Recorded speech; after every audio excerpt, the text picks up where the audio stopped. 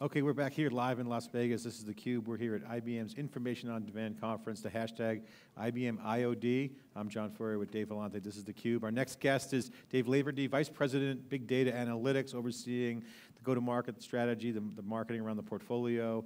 Welcome to theCUBE. Great, thanks. Thanks for having us. So two big mega trends happening, big data and analytics and social business on the other. Both kind of go hand in hand. We're going to hear a lot of that here at the conference, but big data and analytics obviously driving everything. How do you get your arms around that and explain to the folks as, okay, internally you now have to communicate to customers who are looking for business outcomes fast and they need help doing it, so you need some educational, but yet they need kind of solutions right away. They do, John. I think the one thing that we're seeing is it's really clients don't see this as two separate things. They really see there's a data element to it, analytic element, but really what they're after is the combination of both, which comes together in terms of what are the insight they can draw from it, how can they change their businesses, how can they really drive new initiatives based on this in terms of the insight that they can get in terms of the data in their organization. This is our second year here at IOD. Last year we were here, and we saw the coming together of IBM internally, just kind of messaging and kind of realize, hey, we have the whole future is kind of the new modern era of computing and software. Kind of these, as they say, waves of innovation creates new value and new ways. You guys have all the pieces. So what we saw was, hey, we have all the pieces. This year it's much more coherent in the messaging. You're in that conversation because you're in across that. What is the secret internally to bring that happen, and what does it take to kind of bring those together? Because you guys have so many businesses and so much technology. We do, but I think it really connects back to what are we trying to do as an organization? What is IBM trying to achieve? And we've picked really 4 major growth initiatives that we see for IBM, from cloud, mobile, social business, and big data and analytics. And there are also, big initiatives going on in the market too. We know, through some of the analyst firms, they've estimated that the big data and analytics market is a $212 billion market, and we've positioned ourselves to achieve roughly $20 billion by 2015. So it's a pretty big, audacious goal.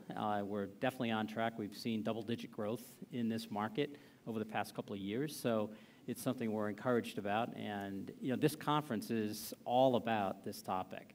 And what we're seeing more and more, and our theme for this year's conference is really about how do you win big, how do you think about this in terms of how it can change your business. And we have hundreds and hundreds of customers who are presenting their use cases here to talk about how are they getting value out of their investments in big data and analytics.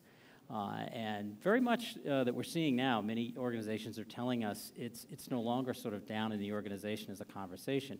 It's a boardroom level conversation. It's a CEO conversation because they see it as a way to drive competitive advantage within their industry.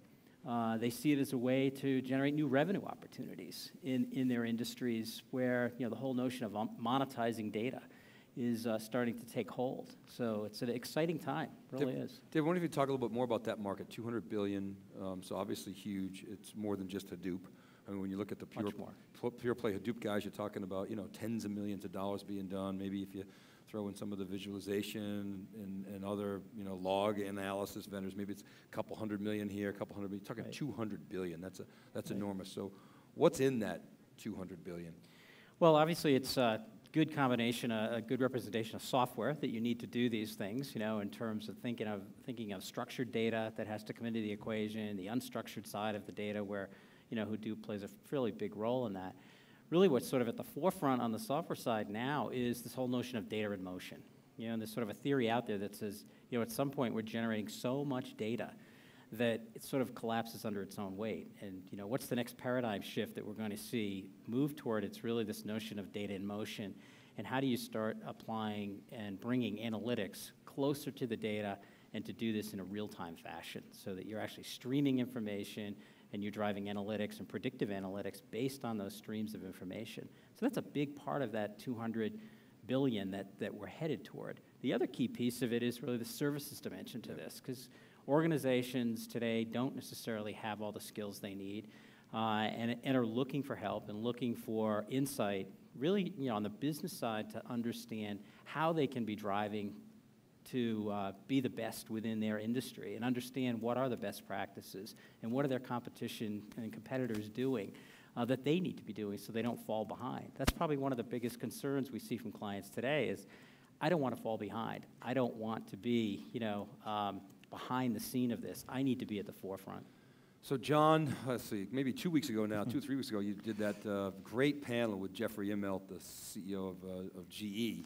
Yep. So GE, this machine data is really what sort of they're pushing. What's your play there? Obviously, Smarter Planet, Right. Talks to that, Right. but GE, huge customer of IBM's. Right. You guys becoming increasingly competitors or cooperators? Or, at any rate, where does that fit into the whole marketplace, that machine-to-machine? Yeah, I mean, it's a big part of it. It's one of the things we've announced today in terms of an offering that we have just in terms of how you start to look at machine data, network data. In fact, we had one of our clients, Consolidated Communications, on a panel with us today talking about how they're using it more effectively, monitoring machine data in network operations to really spot trends before things start to happen and issues start to develop.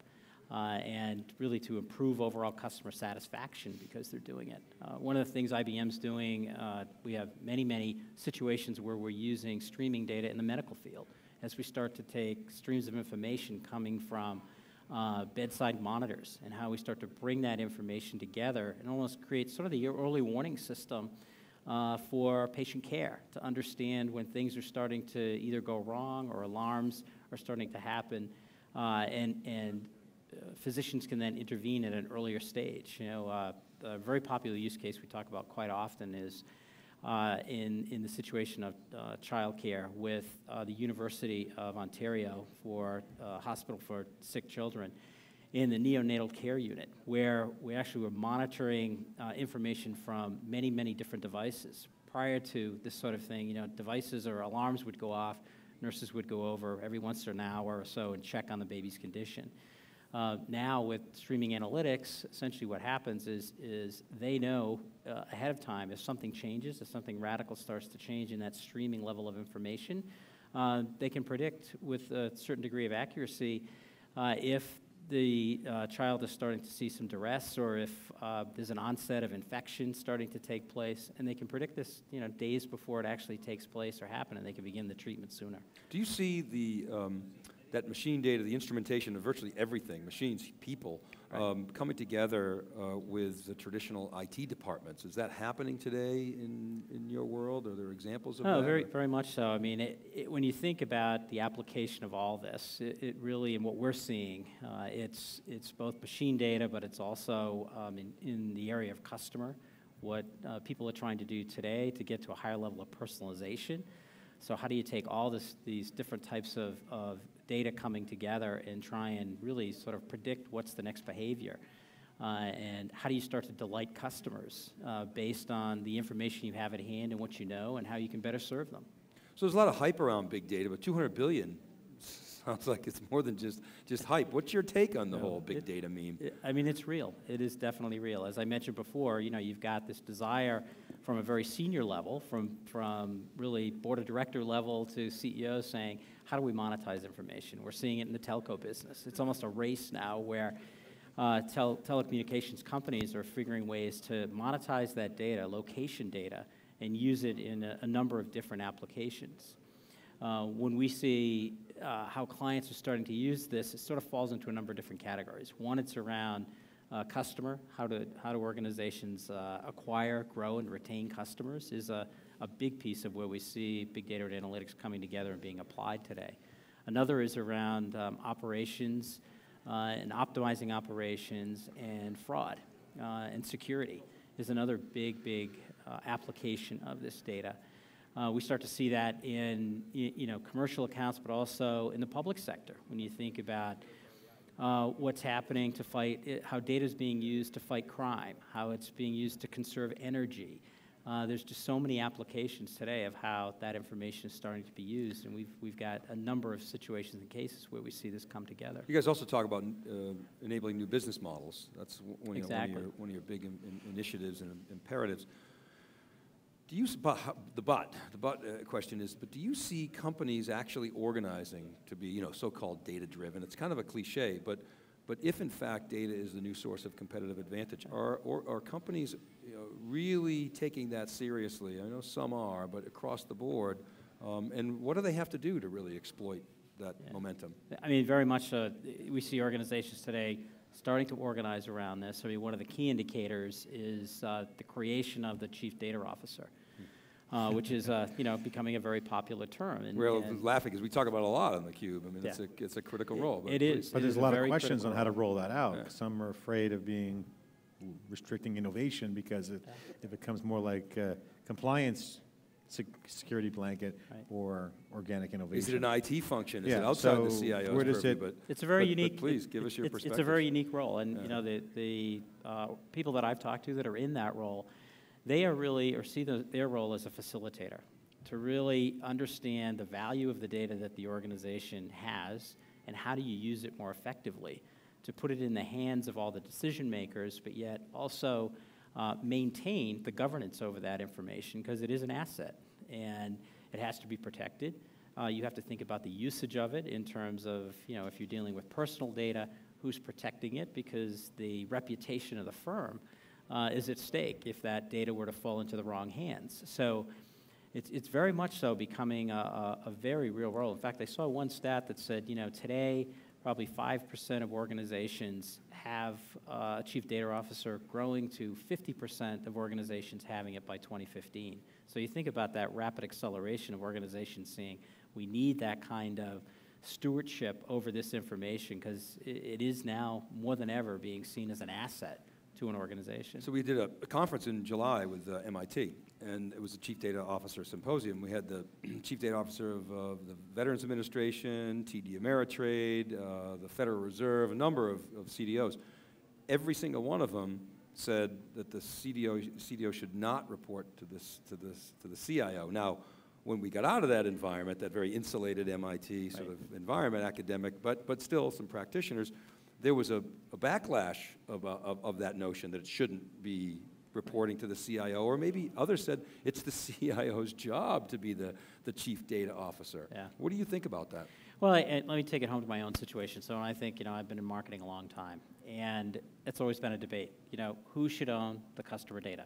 Should it be marketing? Should it be the IT organization? And I think really where I've seen that play out the best, it's a collaboration between the two.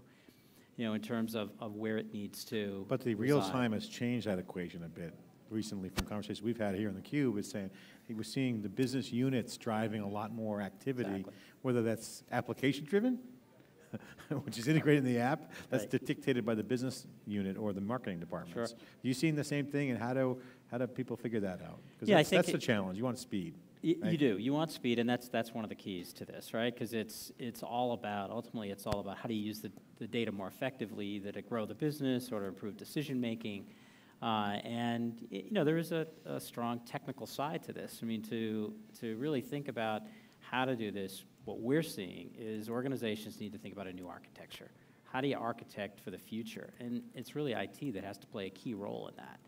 When you think of what organizations are dealing with today, it's thinking about all the variety of information that they have to bring into the organization. How does that data get aligned with existing enterprise data? So you start to take social feeds and unstructured information. How do you align that with a customer record so you know how to associate the two? And what information do you now have that you've gathered on that customer? It's really that integration of that data coming together that's an important thing. So it becomes an IT function to really make this effective. I want to change gears for a second because we really are complimentary of your marketing. You guys do a good job. It's a tough story to tell. You got a lot of assets to do. And plus, IBM has always been a great marketer, going back to its history. You do social well too. You have a good handle on social. So how do you? There's a lot of folks that are trying to get that to be that good. What do you say to the folks out there? What's the strategy? Because you have very complex message that you need to simplify on that's relevant. Multiple technologies involved. Right. Many use cases that are delivering business outcomes. So do you feature the customers? What's the overall marketing strategy? More awareness? I mean, what's the secret in terms of at IBM, it's no secret. I mean, we started this probably 5 years ago now with the whole notion of a smarter planet. and the things that we could do and that we saw, the things that were changing in the business.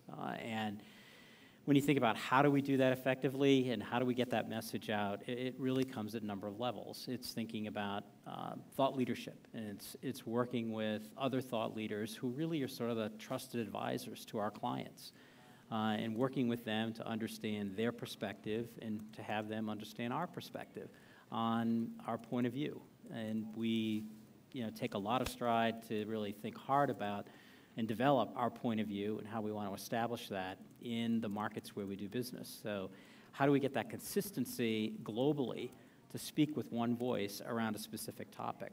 And it is about keeping it simple. That's probably the best advice I could give to other marketers when you're thinking about how do you take so much a level of complexity, bring it together into a concise message, build a point of view that really can be substantiated in the market, and that you have great references and great customer participation. A lot of people don't know that IBM has a real social DNA. I remember 2005, the guy who was running corporate communications, I forget what his executive's name was.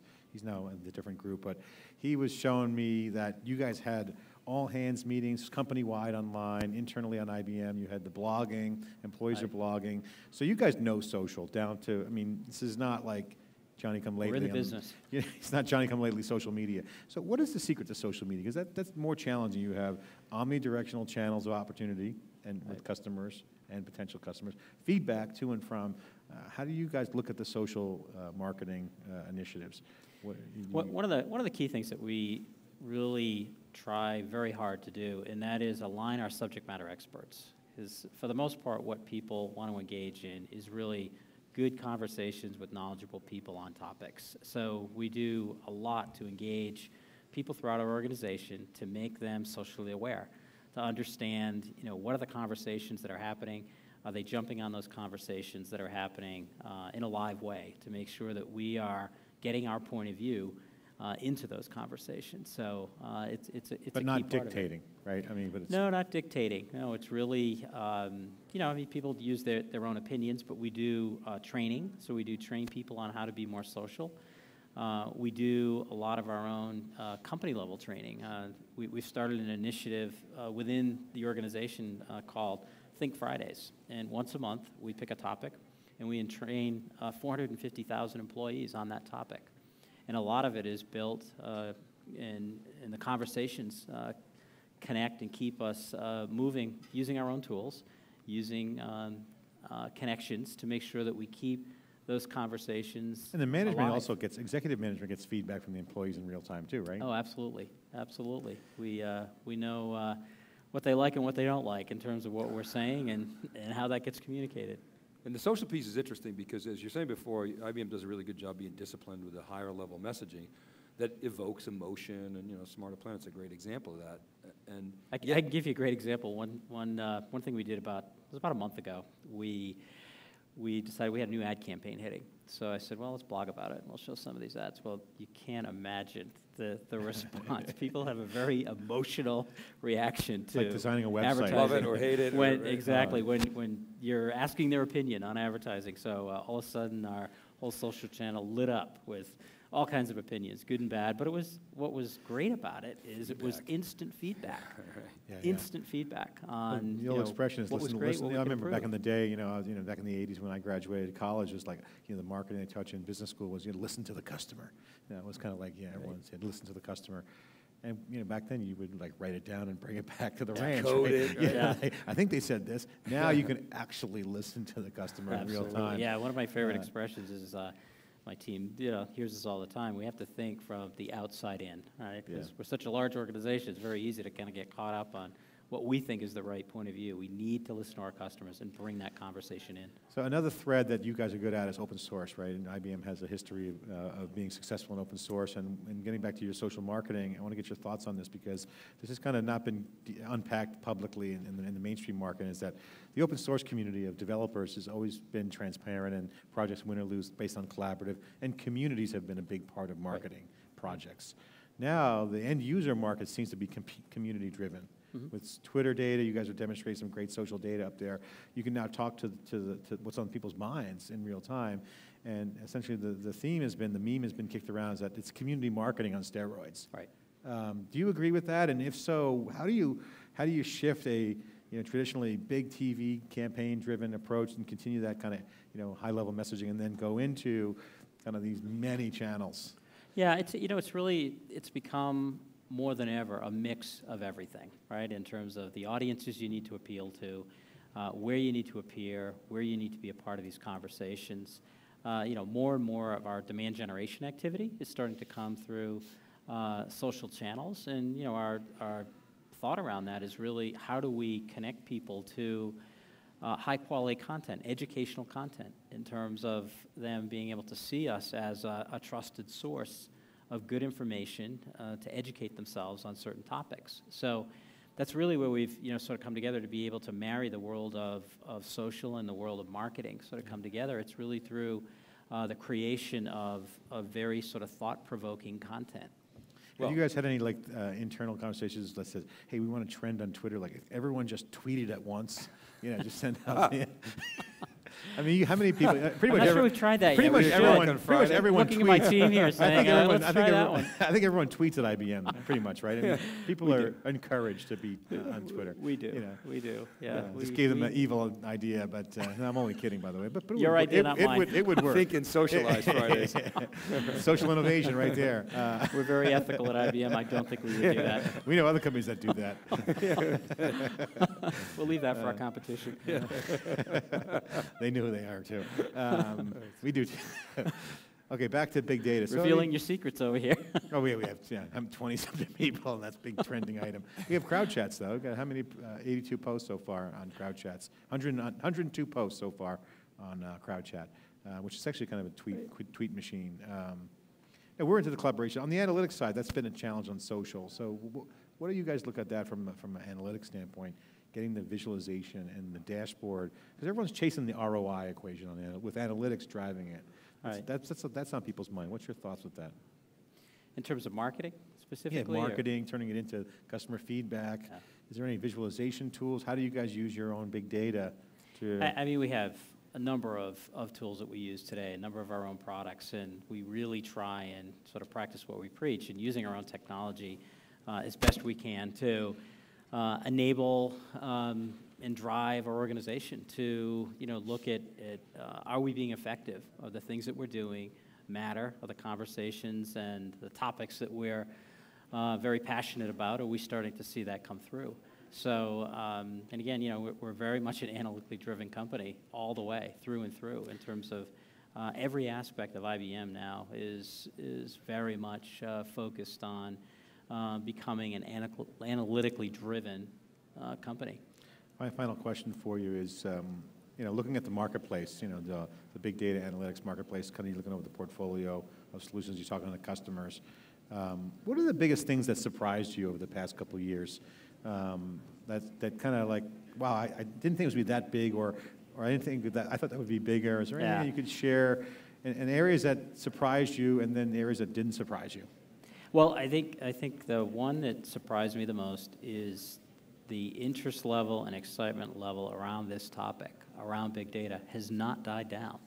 Not from what we've seen. Everyone, sort of said, well, it's going to be a passing fad, and it's going to be the kind of thing that, we'll see it go through the hype cycle, and, it's going to revert back to a BI conversation.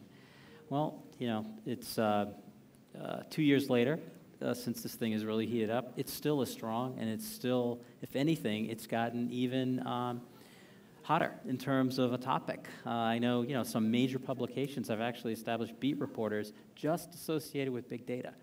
So, they really are 3 years after we did it. No, 4 years, technically. 4 years. Take a bow, guys, take a bow.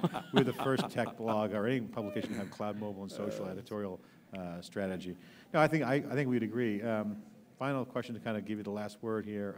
For the folks watching who aren't here, what's IOD about this year? I mean, IBM's messaging, and what's the core thing that you would want someone to take away from the event this week? Yeah, I mean, this is a really great conference because it's extremely focused, and the people who attend this are very passionate about this topic, about big data analytics, We really let our customers be the voice of this. As I mentioned, we've got many sessions, but half the sessions are being conducted by our customers because they want to share their stories.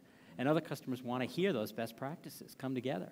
So it's really, you'll get the feel of the buzz just walking around the hallways here of the stories people are sharing and the excitement around this topic. We had an amazing interview this morning with Tim Buckman, amazing customer story, just the kind of passion, because it's game-changing. People feel it. Right. And it's awesome. Yeah. Dave, thanks so much. Exciting times. Exciting times. Dave Laverty, thanks for coming on theCUBE. We'll be right back with our next guest live here in Las Vegas. IBM's Information on Demand, very focused. Customers are doing the talking.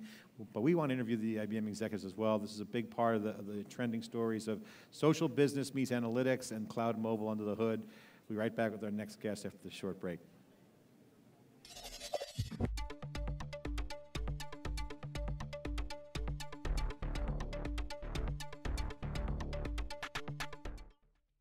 theCUBE is a live mobile studio, and we bring it to events, and we say we extract the signal from the noise. What we do is we get the absolute best guests that are at those events, we bring them inside theCUBE, and we talk to them, we have a conversation.